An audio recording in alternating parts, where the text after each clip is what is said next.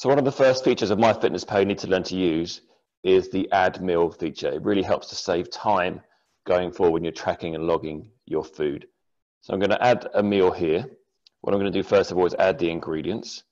You'll see some stuff below on the most recent list that I've obviously already used this before, but I'm going to access it as if I've never used it before. So I'm going to add 3 eggs. There's 1 egg there. Change the number of servings to 3 and save that. And then we're going to add some toast or some bread. So I'm going to add in wholemeal bread here. Again, I'm not going to use the most recent because some of you won't have used it before, so you won't have that feature. When you put in your bread, it's good to put in the brand because it just comes up with a better search. There we go, wholemeal bread, Tesco, 2 slices. And then obviously we have butter on that, so I've had some butter. Again, we search.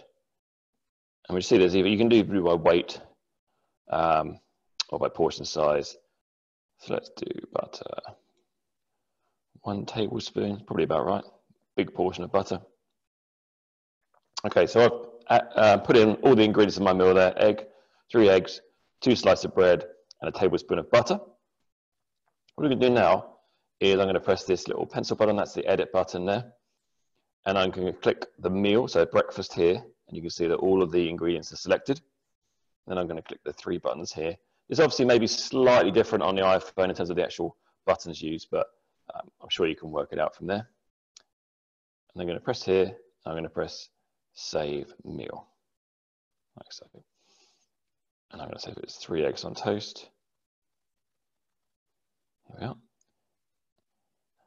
It's been added to my saved meals. I can view all the meals I've saved. Now you can see that I've done this before. This one should be called 3 eggs on toast. It's 3 eggs of toast. And there's other meals I've put on there as well. Kinds of stuff.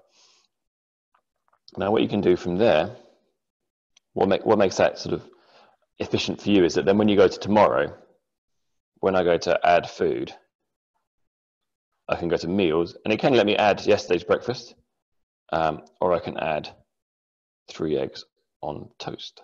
Here we go. And then that immediately adds that meal again. And because most of us will generally reuse a lot of our meals, we won't use 300 different breakfasts a year and 300 different dinners. You're going to really save a lot of time because what will end up happening is you can just put your breakfast in 5 seconds. Most of us have similar snacks, similar lunches. So it really saves you a lot of time. So there's a very simple feature you need to start using. That's the add meal feature. Another way you can obviously add food that you may know already. So if I was adding something onto the breakfast there, is you can use this little feature here, the little barcode feature, and that will enable you to scan the barcode of your food and it'll automatically add that for you. Obviously, I've got nothing here to scan, but that's a really quick feature. If you've got some food that you want to add that's not on a database, you can do that as well. So that's how you add a meal. Good tracking, guys, and good luck going forward.